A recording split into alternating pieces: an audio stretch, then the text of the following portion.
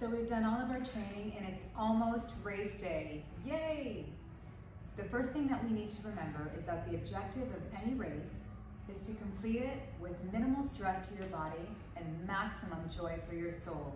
So I hope that your experience up until now has been great. So what do we do the day before the race? The most important thing you can do is get some rest. You can nourish your body with some foods that are well tolerated. And tonight before you go to bed, I just want you to lay out your clothing for the next day. Race day is not the day that we break out brand new running shoes and new clothes. We wear what we've trained in. All right, guys, so put all of that aside tonight and try and get some rest.